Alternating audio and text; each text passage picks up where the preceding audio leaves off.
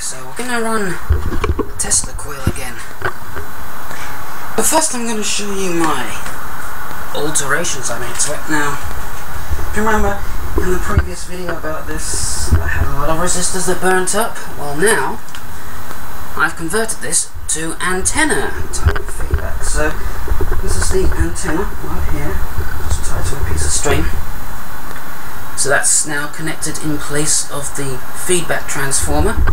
Even though you can still see the feedback transformer on there, that's not actually connected to anything anymore. And the base of the secondary is now connected to ground. So now it comes on instantly. Don't have to cycle the power anymore, and this is on 170 volts, which is equivalent to what rectified US mains would be. But you know what?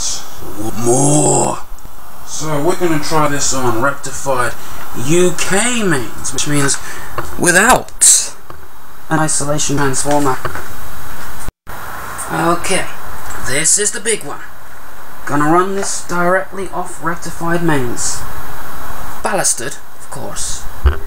But it will still have close to 340 volts going into it. As you can see, there's the wire coming out, going into the capacitors. Now, this is where this thing could blow up or catch fire in some way, because my gate drive transformer could flash over, because that's going to be at about 340 volts potential. The RF could fry my control board, or my MOSFETs could explode or catch fire. And of course, there is the infamous Miller effect, where when you put more load onto a MOSFET, the effective gate capacitance increases.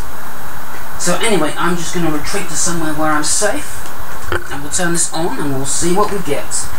I'm also wearing ear protectors in case something makes a loud bang. Safety's off. Is that it? That was full rectified mains. I was expecting way more than that. Well, to be honest, I did have ballast set to its lowest settings, so we're going to try again, and then just briefly ramp it up. We'll see what we get. Yeah. Now that's more what I was expecting. So that was at the full 340 volts, and nothing seems to have got fried.